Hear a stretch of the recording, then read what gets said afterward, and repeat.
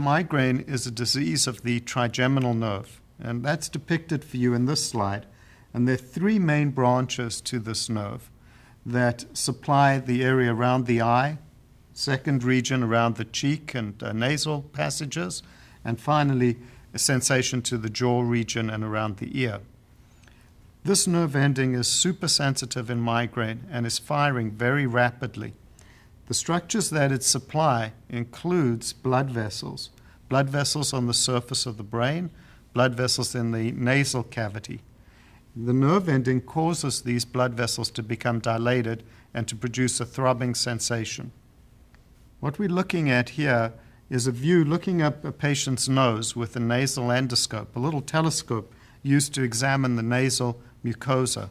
This is the same patient, and she's come back in the midst of a headache. The first view is when she doesn't have a headache, and now she's returned having a severe headache, and she has features that are suggestive of sinus problems with a runny nose and pressure in her facial region and her cheeks. What you can see on the slide is the dramatic change in her mucosa. There's now swelling, inflammation, and fluid on the surface of the mucosa. She gets treated with a medication called sumatriptan. The trade name for that is Imitrex. This is a medicine that's specifically designed to work in migraine. And what we see is 1 hour after she's treated, her nasal mucosa reverts back to normal.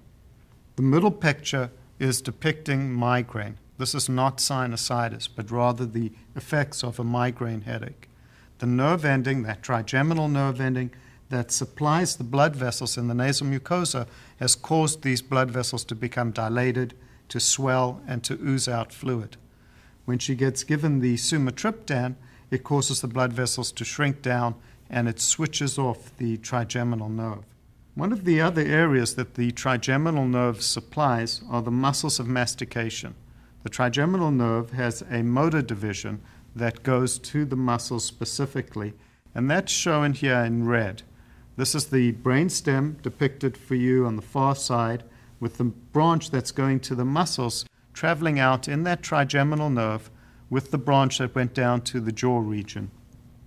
And it's specifically supplying the masseter muscles that allow you to clench your jaws together and the temporalis muscle that allows a very strong clenching activity.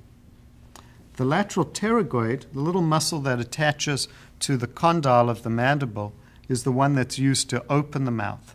And this kind of acts as an air brake. As we're chewing, the lateral pterygoid starts to contract, pulls the jaw forward, and allows it to drop open. So what we're looking at here in the red bar going up and down is the activity of the temporalis muscle. And that can be measured by placing an electrode over the temporalis. We can measure the muscle activity.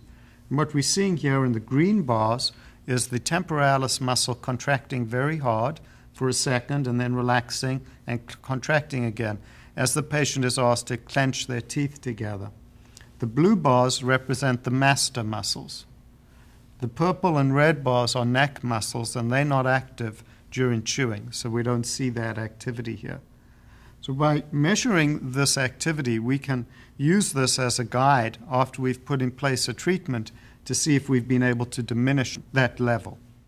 So when a patient clenches really hard, that anterior temporalis muscle is the muscle that is mainly involved with that activity, and we could see the muscle activity increasing dramatically in that red bar.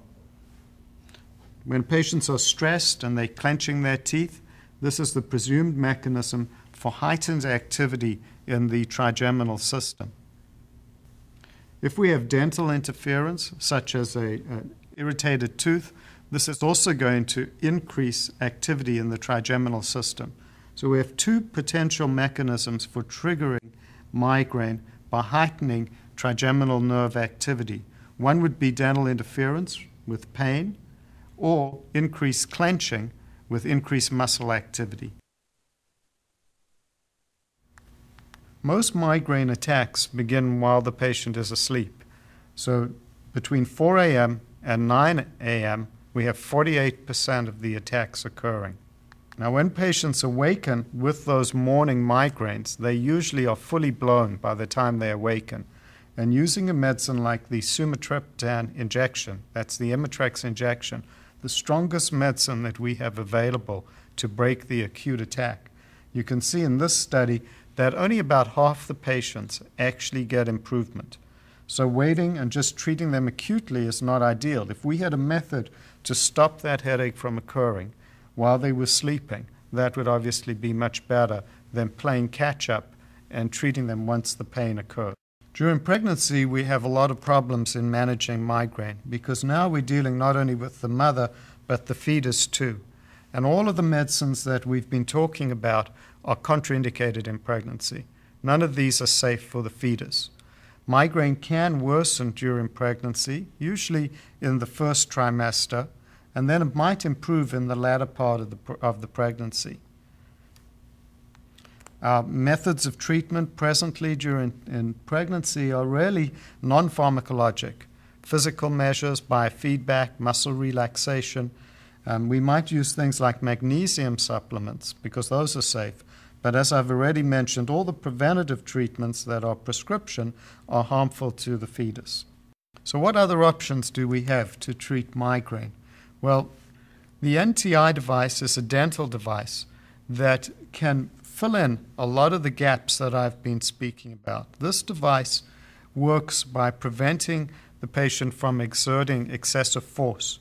It's usually worn at nighttime, and when they attempt to clench their teeth by keeping the front teeth separated with the dental device, the patient is unable to fully engage the master and the temporalis muscles. So as a result, the trigeminal nerve ending is allowed to rest over the course of the night. So imagine a patient who developed clenching during their sleep, activating their master muscle and their temporalis muscle, stimulating the trigeminal nerve, and then as a result, triggering a migraine attack that awakens them between 4 a.m. and 9 a.m. In order to prevent that sequence of events, using a device like this, preventing the back teeth from being able to engage, thus relaxing the master and temporalis muscle and switching off the trigeminal nerve, allows us to have some control of this nighttime headache developing and presenting as an early morning headache. This is a device that we frequently use during pregnancy, as it is safe for both the mother and the fetus. It has no systemic effects. And I'm using it in my practice for patients who have had side effects from the usual list of preventative medications. So the list of patients that might be appropriate for a device like the Nti splint, in particular the pregnant patient, this is an ideal treatment. Adolescent patients who don't want to be on daily medications that might slow down their thinking or make them tired, interfering with their schoolwork, they could wear this splint at bedtime and manage very well during the day. An elderly patient who may already be on multiple medications for other medical conditions, adding in more medication is often not ideal. So using a non-pharmacological approach, a dental splint, is a perfect option. And for any patient who's on multiple medications, this is something we should think about. The refractory patient who's been tried on lots of different medications and is still experiencing headache, again, this would be ideal. Patients who have associated temporomandibular joint dysfunction with their headache. So because of their excessive clenching at nighttime, they've started to damage the temporomandibular joint. Using the dental splint, the Nti, is going to treat both of those conditions. I do find a large amount of my patients that don't want to be on oral medications, and then it's very nice to have the option of a non-pharmacological treatment to offer them as well.